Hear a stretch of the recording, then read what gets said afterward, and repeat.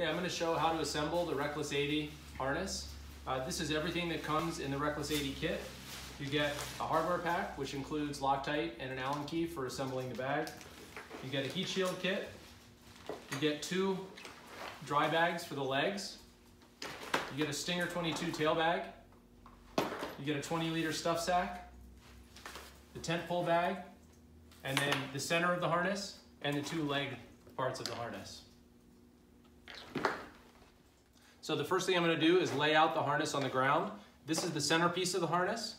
The rear is the part with this blue bar. The front is with this webbing. And then I'm going to position the leg bags. So each of the leg bags has a little roll top rear pocket here. The rear pocket goes towards the rear of the harness. So I'm going to position those and make sure I've got the right leg on the right side of the bike. Next, I'm going to take 5 of these T-nuts, and you can see how I've laid out the T-nuts on the leg bag here underneath the holes. There's 5 holes, and I'm just going to put the T-nuts underneath between the holes and the little Velcro flap on the back that holds them in place. Next, you're going to put Loctite into the individual T-nuts, just a little dab. I'm not actually going to do it on this bag because I'm going to have to take this bag apart again after I do this demo. But this Loctite comes with a hardware kit, and just put a drop into each one of the T-nuts before you screw the bolts into place. Next, I'm going to line up the holes on the leg bag with the holes on the center harness, like that.